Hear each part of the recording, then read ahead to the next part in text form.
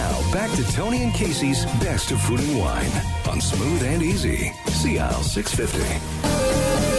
It's just like the ocean under the moon. It's the same as the emotion that I get from you.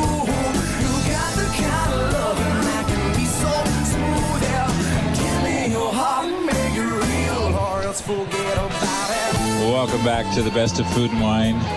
I'm Tony Gismondi. I'm Casey Wilson. Art gets so worried that we're going to miss the mark. We're at the 38th Vancouver International Wine Festival. Think about it. 38 years ago, this wine festival started. I went to that first tasting and tasted wine out of plastic cups. Me too. And we had water, we had acid, we had tannin. We had to taste all those out of plastic cups so that we could learn how to taste wine. And then at the very end, Robert Mondavi gave us a plastic cup of the finished wine. And we thought we died and gone to heaven. That's right. But it was, you know what? It was a great study in discipline it was kind of a message from Mondavi. And I think it was a good message. Like, you know what? Learn how to taste wine so that you can appreciate wine. Mm-hmm. And that's how the festival started. There's 3,000 people in the room tonight. There'll be 3,500 tomorrow, and the next night, over 10 to 12,000 people through this hall in the next couple of days, and 56 special events. So I'd say we learned a bit about wine. And it was how many people that first night? 125? Yeah, it was 125. We paid about $35 to go to drink water, tannin, acid. It was something else. That's right. Our next guests are Tim Turyk. He's the president. Daniel Cosman is the winemaker from Unsworth Vineyards from the Cowichan Valley on Vancouver Island. Gentlemen, welcome to the show. Good evening. Unsworth Vineyard, I don't know who's in charge of the PR, but you guys have the best winery in Western Canada. Well, thank you. I hear very about much. it all day long from everybody. But actually, no, there's a big buzz about your wines and what's going on the island. So I want to say congratulations on that. And I know why.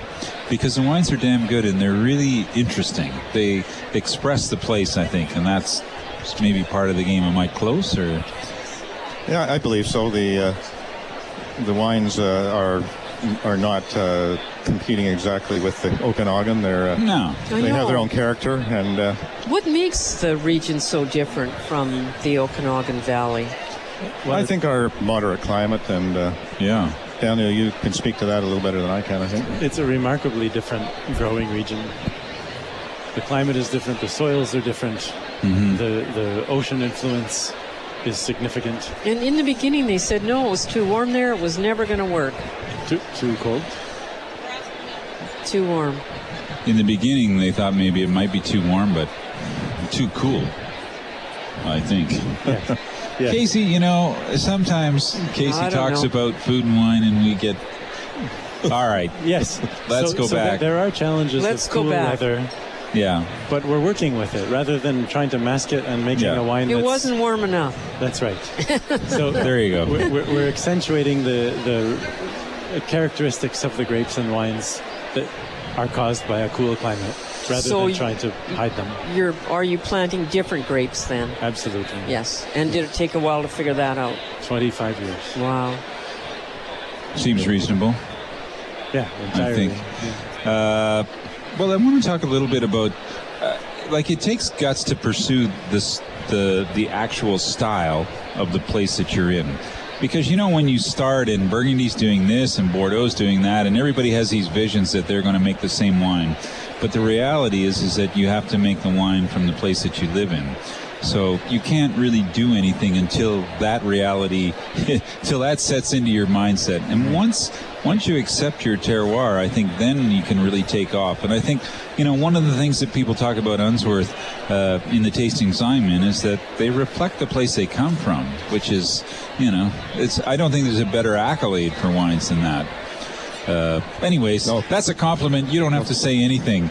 Let's appreciate that. Thank you. Yeah, let's talk about the wine that you brought in today, because we don't run out of time. So this is the Charme de Lille. Tell us a little bit about this sparkling wine and why you're making it and what the philosophy is, and give our listeners the heads up. And how long have you been making it? The project started about 4 years ago. Daniel, from the very beginning when we first got together at the beginning of Unsworth in 2008, 2010, I guess the end of 2010, expressed to me the interest in making sparkling wine in the island because of our climate, and felt we could do a good job of it, and was very interested in the Charmat method, the tank method, as well as the traditional method. But and it certainly piqued my interest. By the time we'd done the research to try and get it going, and then we had a little bit of equipment issues, and we've had packaging issues and all that. So really, it's only been on the market about 18 months, and doing really well. It seems to have found a niche. And Daniel, you can talk a little more about how we make it, but there's not too many people making it this way in this part of the world. So. From what I understand, there are only 2 wineries in British Columbia making wine like this, Unsworth and making a Prosecco style? Prosecco style, yes. Method Charmat, that's right. So I believe Unsworth is doing it, and Stoneboat, and they're doing a remarkable job. That's right. Yeah. It's so popular, Prosecco. They say they're running out of it. From what I understand, they are. Yes. Yeah. No, we are too. Right, we are too. We can barely keep it in stock. So this wine, this is the is it 2014, I think? Yes. Yeah. This is 2015. This is 2015, yeah. That's right. So you had a little change in the variety. So this is quite interesting what the wine's made from. Tell us a little bit about the makeup of the wine. Well, it's been a natural progression as our vineyard comes on full stream. Yeah. We've had the volumes we've had to work with. But in 2015, it was our first opportunity to work with enough volume to create exactly the balance we wanted. Okay. So the majority of the wine is Pinot Gris and Pinot Noir, whole cluster pressed. Yep. First fraction. So it's the first fraction of the Pinot Gris and Pinot Noir. So it made though I were about to make a traditional. Right. And the remaining 20% is a blend of Sauvignon and Amiot, both of which are Blattner varieties. Sauvignon and Amiot. Yeah. Yeah. So to our listeners, they are bizarre varieties. Yes. What do they bring to the blend, those 2 varieties? Oh, goodness. Amiel is a little bit more fragrant. Yeah. Not like a Muscat, but one might be fooled. Okay. There are no Muscat genetics. And Sauvignon is 95+% Cabernet Sauvignon in genetics. Wow. Which is pretty amazing. So in its raw form, and slightly less ripe, you'd hit it right on the money if you said this smells and tastes like a Sauvignon Blanc. But when it's extremely ripe, it's a little bit more fruity, a lot of pear. Well, the wine is delicious. The balance is amazing. There's a tension with the acidity, but there's enough fruit so that you're not scared off by the acidity either. I don't know. I don't know if I would mention Prosecco. I think the wine is more interesting than a Prosecco. A little bit more complex. And what is the cost of this wine? It's free. All wines are free, Casey. Yes, we wish they were. Yeah. The cost is about $100, but we sell it for $23. Oh, exactly. That's the best answer I've ever heard. That's fantastic. Yeah. Because it's expensive to make a sparkling wine. It is. It's more expensive. The packaging is expensive. It has to stand up to. This has pretty much the same pressure as a traditional, about 6 bar. Yep. So the bottle, everything costs a few bucks. We can't cheap out on that. And does it take longer in the vineyard? No, the growing, of course we don't want too high of alcohol percentage, so we're careful, but that's not usually an issue on the island as a rule. Yeah. So it's actually perfect for growing this style of sparkling wine. A little bit about Unsworth now. What's the current production at Unsworth, and what are the main wines that are coming out of the winery that people will see on shelves across British Columbia? Okay, well, in the production-wise, partly because we designed to increase a little bit, but also the vineyards are getting a little more mature, and perfect spring we had, lots of a very good yield out of all the vineyards, including our own. So we're pretty close to 8,000 cases from the 2015 vintage. We're concentrating Pinot Noir, Pinot Gris, and of course the Pinot Noir is red wine and the sparkling wine, and rosé. Yep. And the Pinot Gris, which is what we've had since day one. And then that makes up about probably 60%. And then the balance are these Blattner hybrids that are pretty much only found where we are on the island and a little bit in Fraser Valley. So our white blend Allegro, we've stepped that up in production quite a bit. So a lot of these wines were sold out very quickly last year. So I think we've hopefully balanced that out. Yeah, like is there sort of a supply of Unsworth that's going to get off the island? Is that part of the plan too, or? I mean, I know you're happy to sell everything right away if you can, I guess, but yeah.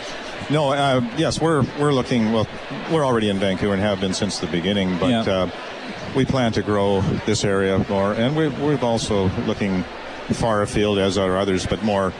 Not that we have the production today or the need, but just trying to stay with the curve. And an experience for people to come and visit the winery?